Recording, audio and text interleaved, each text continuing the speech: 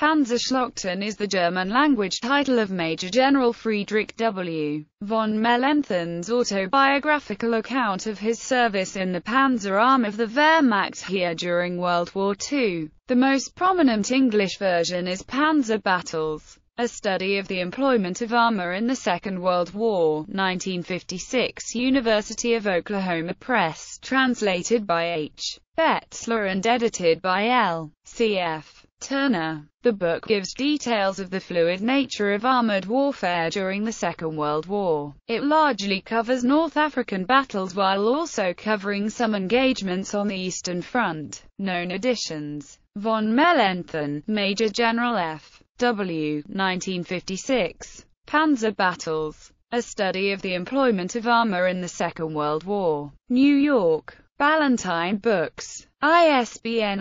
0-345-24440-0. Von Mellenthin, Major General F. W. 1956. Bitway Panzer and Wehrmacht U. Gdynia, Armageddon. ISBN 978-83-932961-0-1.